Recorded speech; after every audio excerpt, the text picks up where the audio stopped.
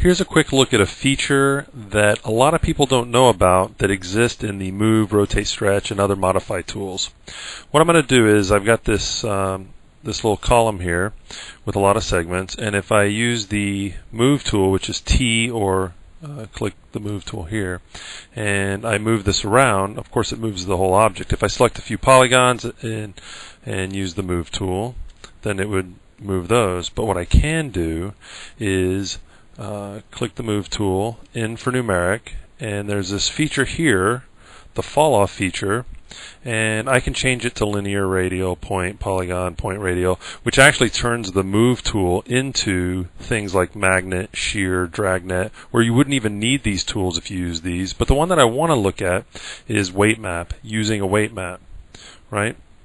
If I use Weightmap and kick this off to the side and come over to Weight and go to Pole, and let's take a look at our Weightmap here.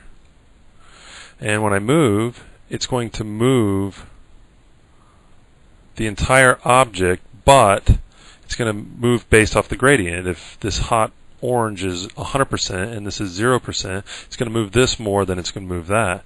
If I go to Rotate and use the Weightmap setting, I can come out here and rotate around and create a ring if I wanted to.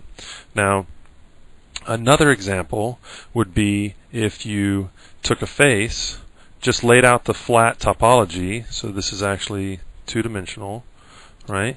And we painted areas that we wanted to be pulled out farther with a higher percentage, and the areas that we need to just stay kind of in place or not move forward as much have a lower setting. When we went to T for Move, make sure that the falloff is set to Weightmap. When we go to Move, we can actually stretch out the face in 3 dimensions based off of the value